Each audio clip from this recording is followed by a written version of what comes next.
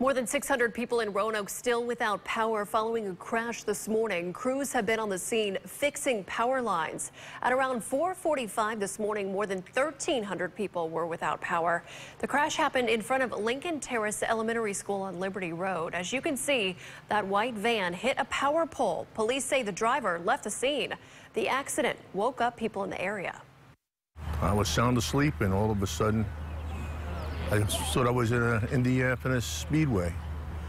You know, I heard a car coming down the street. The next thing I heard, bang. That was it. It happened all within 2 seconds. And I thought it was a thunderstorm last night. But this guy had to be flying. There's not even a skid mark on the street. Students at Lincoln Terrace, Round Hill Elementary, and Noel C. Taylor Learning Academy are not in school today due to power outages.